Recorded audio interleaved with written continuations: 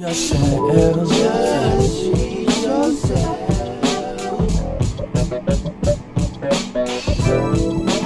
we're at Boney's. It's my local where I get my samosa on a Sunday night. It's a real treat after you've been out for a few drinks on a Saturday night, and it's the perfect remedy. I spend a lot of time travelling around town trying to find a perfect samosa. I found my new heaven.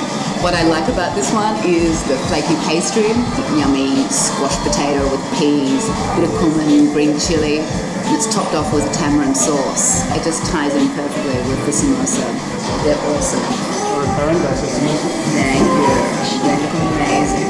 Here we go.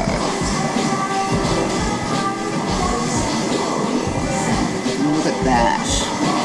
Smashed peas, big pieces of potato, and lots of spices. And my tamarind sauce.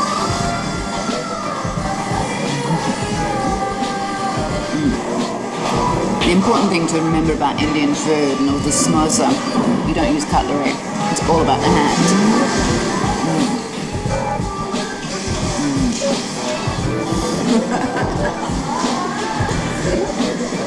Treat yourself. Yeah. Treat yourself. North Fitzroy.